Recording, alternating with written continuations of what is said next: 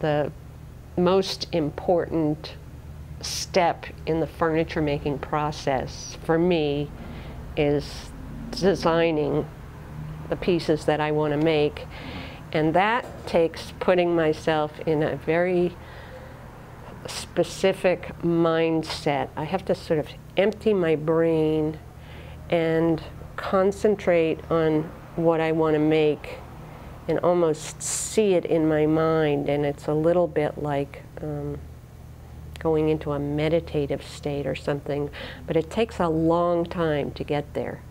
And if I don't get, and I do a lot of junk before I get there, but then when I can finally really focus so that I'm aware of every mark I'm making, I feel like I start to be doing good drawings.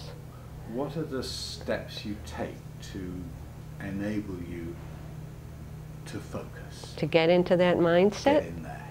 What are the steps? Often I do, well, I just have to sit down and imagine what I want to make.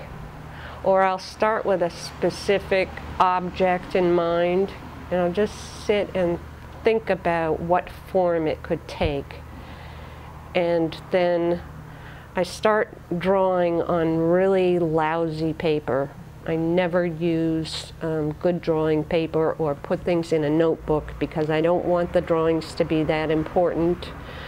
Because if I start trying to make an important drawing, it's really uptight.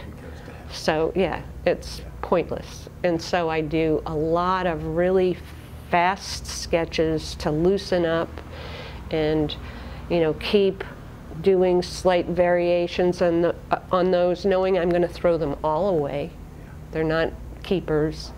And I stay in that process until I start to feel like I'm getting somewhere with the sketches, and then I'll zero in on something and get more specific with it, and still do a number of variations, but I have to concentrate very hard to do that final drawing really carefully to